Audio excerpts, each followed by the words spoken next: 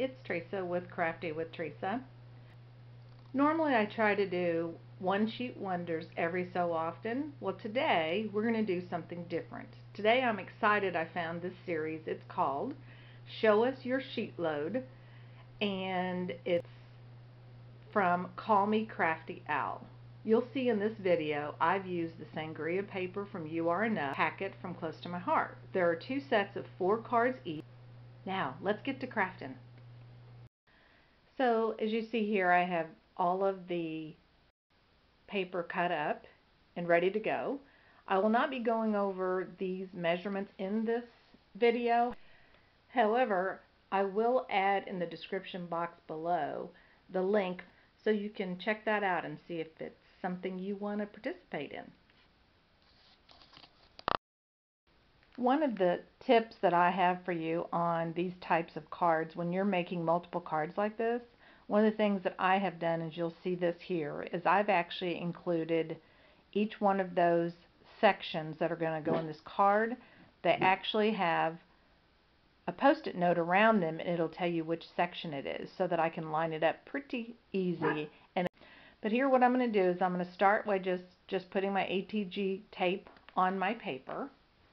Some of my art glitter glue that I've actually transferred into a smaller bottle that has a finer tip, and I'll line that up. Next I'll take the group that I just put together and I'll add it to the base of the card. This paper is so pretty. I'll grab that next section.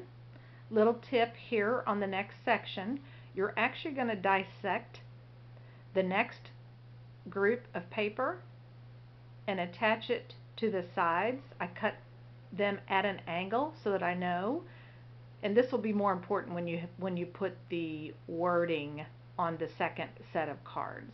Not quite as important here, but they'll line it up that way to the edges, leaving an opening in the middle, but not important because it's going to be covered up by the sentiment in the middle, by the circle with the scallop.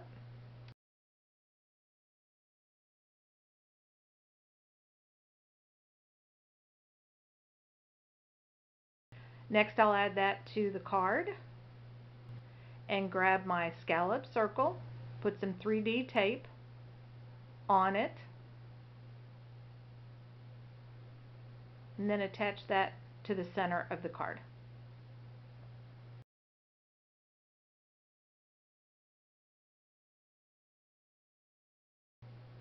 And there you have it. We'll throw some embellishments on that and that card will be done.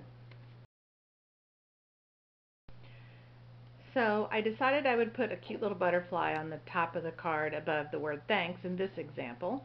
And in doing so I realized I needed a little bit of color with it, so I grabbed a small butterfly die cut that I had, and I grabbed my picked raspberry. Here is I've just taken my little tool and I've gone around the edges of the butterfly, and I went ahead and tapped it lightly to give that butterfly a little bit of that pink color in the middle, lightly. Wasn't sure how that sangria and picked raspberry would go together, but I gave it a shot and I think it tied in nicely. So I wanted to take a minute to show you a little trick. I use this quite often when I'm doing multiple cards. In the first example you'll see me using my stamping platform, and in the second example I'll show you how to do this on your actual mat. The template is the scallop circle, which you'll see in the second set of cards. I'll take my stamping platform, and what I have done is I actually have 2 or 3 uses for this template that you see here.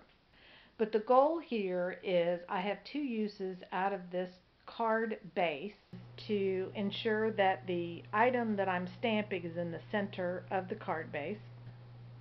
Also, I get the luxury of using that as a mat, and you will see that in the second set of cards. I will line up the item, set it in the center of my template, and it's easy stamping both in the platform, using this stamping platform, as well as on top of the mat.